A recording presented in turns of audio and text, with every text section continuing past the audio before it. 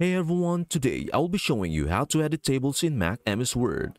First, go to Insert option, then click Table. There you will see options where you get to choose your desired number of columns and rows. Initially, we will construct a table consisting of 3 rows and 3 columns. Alright, so what I want to do is place a row up here. At the moment, I'm in the middle row.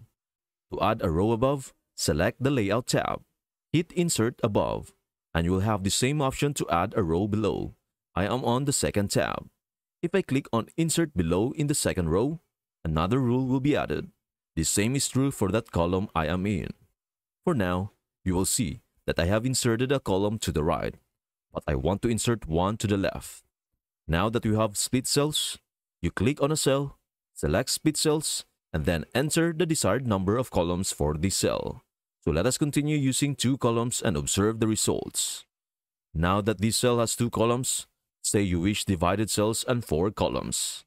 This is where things get interesting in the column. You want 3 columns and 3 rows. Here you have it, nearly the table inside the table. You seem so lovely that there are countless options for planning. We will now combine them after splitting them up. Therefore, you must really select these 2 cells and click on Merge Cells in order to merge a cell.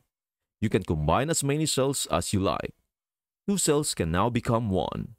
The possibilities are unlimited. We are now in a position to divide cells.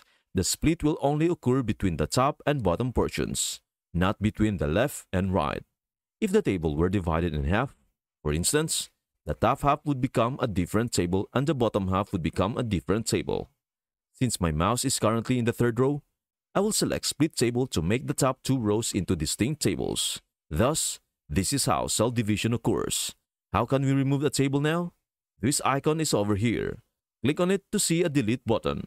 Select Delete Table. There is another method. Just click anywhere in the table. Select Layout and then click Delete to remove the table. It is that easy. Yes, it really is amazing. You may practice it right now by simply watching this video multiple times. And that's it.